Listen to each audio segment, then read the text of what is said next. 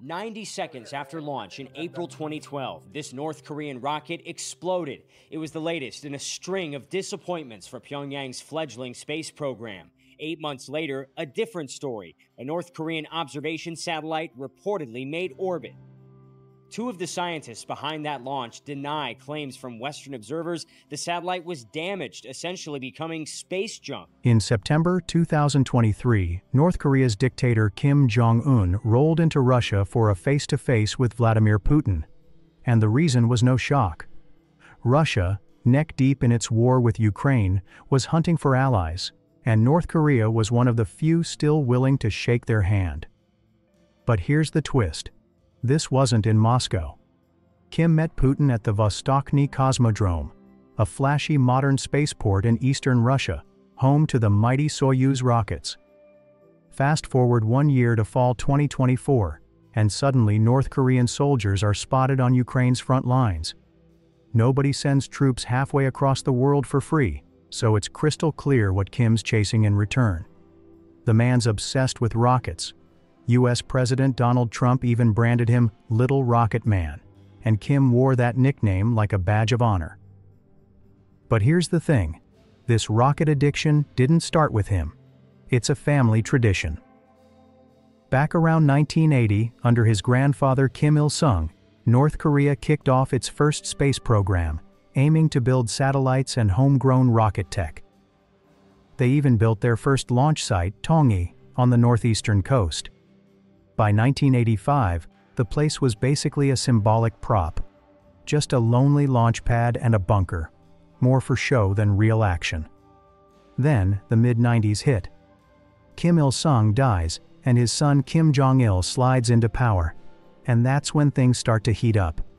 He rolls out his so-called 3 pillars of power and prosperity, setting the stage for a new chapter in North Korea's space race dreams. Science and tech. That's one of Kim Jong-il's big 3 pillars, with ideology and military muscle making up the rest.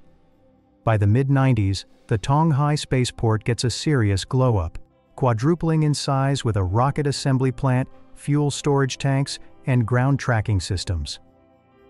At the same time, crews break ground on a second launch site, Sohae.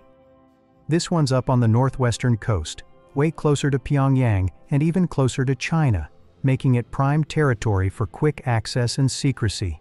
Yeah, the build is slow, but Sohae doesn't stay small for long.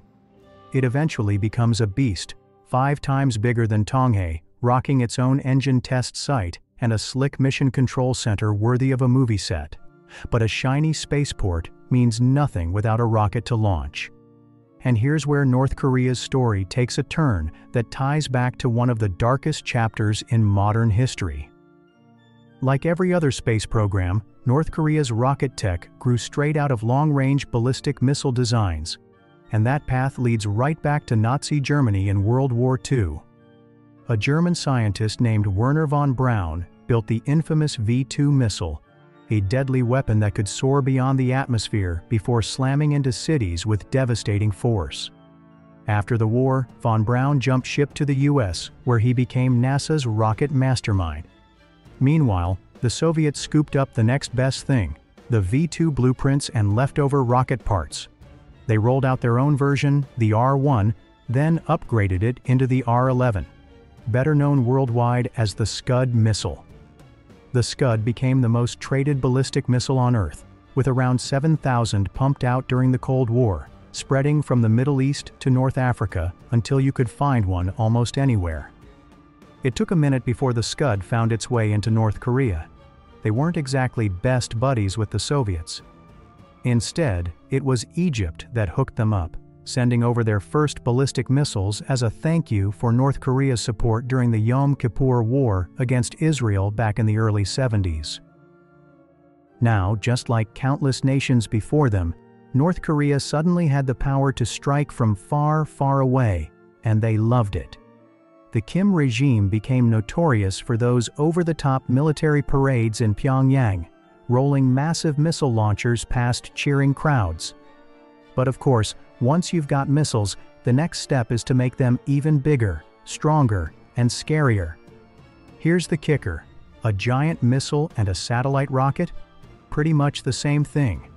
So if you're gonna build one, you might as well do both. A space program isn't just science, it's a statement, a show of strength. And if there's one thing the North Korean leadership lives for, it's flexing hard on the world stage. By August 1998, the Kims had officially thrown their hat in the space race. Their first homegrown orbital rocket, the Taepodong, was rolled out to the Tonghai launch pad. Basically, it was a supersized scud with a little extra punch. Against the odds, it blasted off and climbed to about 200 kilometers high. North Korea bragged that they had put their first satellite into orbit, but Western experts weren't buying it. Sure, it reached space, but it never locked into a stable orbit. That first satellite in '98? Yeah, it probably just fell back to Earth a couple days later, and North Korea wouldn't try again for 9 long years. This time, they rolled out a new toy, the unha, meaning galaxy in Korean. It was basically a beefed-up version of their old rocket, but now powerful enough to make the United Nations nervous. The UN warned them to cancel the launch, calling it way too close to an intercontinental ballistic missile for comfort. Even Russia told Kim Jong-il to chill, but he ignored them.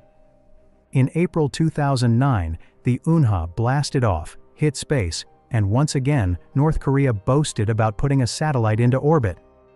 But Western trackers called it a flop, claiming it never made it to a stable orbit and its debris splashed down in the Pacific. This is where Kim Jong-un steps into the spotlight. Just a year after his father's death in 2011, Little Rocket Man was already cranking up the pressure to supercharge North Korea's space program. By April 2012, we saw the first ever launch from the brand new Sohae spaceport, another unha rocket. But instead of glory, it went boom, exploding mid-air right after liftoff. And this was supposed to be a grand tribute for Kim Il-sung's 100th birthday. Embarrassing? Sure. But Kim Jong-un didn't back down, he doubled down. By December 2012, North Korea was back on the launch pad for round 2, and this time, it worked. The unha successfully placed their first satellite into a sun-synchronous orbit about 500 kilometers high, proving that they could finally pull it off. The satellite they launched in 2012? North Korean media bragged it was already spying on American military bases, but astronomers watching from the ground said otherwise. Sure, it was in orbit, but tumbling so wildly it couldn't spy on a parked car, let alone a military installation. The UN wasn't buying North Korea's peaceful space story either. In 2013, they slapped the country with fresh sanctions, pushing it into even deeper isolation. Then, in February of that same year, North Korea pulled off an underground nuclear test, and by year's end, Kim Jong-un had ordered the assassination of his own uncle. With all that chaos, satellite launches slid to the back burner for a while. It wasn't until February 2016 that the unha roared back to life, timed perfectly to honor what would have been Kim Jong-il's 75th birthday. This time, it was the real deal. A flawless launch that placed another Earth observation satellite into a sun-synchronous orbit. This one could actually beam photos back to Earth, marking North Korea's first truly successful space mission. But the momentum didn't last. The program went quiet again, with Western intelligence hinting that Pyongyang was cooking up a new, more advanced rocket, though progress seemed glacial. Then came 2023, the year the whole game changed.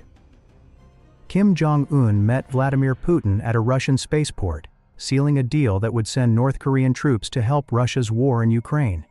But here's the real question. Was this meeting about exploring space, or was it Kim quietly gearing up for World War III? Honestly, it's both. And that's exactly how it's always gone down. The Soviet Union didn't kick off by dreaming about space capsules and moon landings. They were cranking out massive intercontinental ballistic missiles and nuclear warheads built for one reason: to wipe the United States off the map. But if that fiery doomsday never comes, you can't just toss all that tech in the trash. so why not turn it into a space program and still look powerful doing it? Fast forward to May 2023. North Korea unveils its brand new rocket, the Cholima, named after a mythical Korean horse symbolizing speed and power. This wasn't just an upgraded Unha, it was a whole different beast. No longer based on the old Scud missile, but not exactly an original North Korean creation either. Because its first stage booster? It looked very similar to the Soviet RD-250, a dual-nozzle rocket engine designed in the mid-1960s. How a batch of surplus Soviet rocket engines ended up in Pyongyang is a mystery on paper, but let's be real. It doesn't take a wild imagination to figure it out. On Cholima's first launch, the booster stage worked like a dream, but the second stage failed to even light, sending the whole thing crashing into the ocean. When they tried again in August 2023, the first and second stages ran smooth, but the third stage engine sputtered out during the orbital insertion burn. That means we can pretty much conclude this. North Korea's new rocket runs on reliable Soviet hardware for the heavy lifting, but once it switches to their own upper stage tech, things get dicey. North Korean media blamed those upper stage flops on a new engine with an unstable fuel type. Nobody really knows what that's supposed to mean, but it sounds like they were testing some original homegrown design, and it just wasn't cutting it.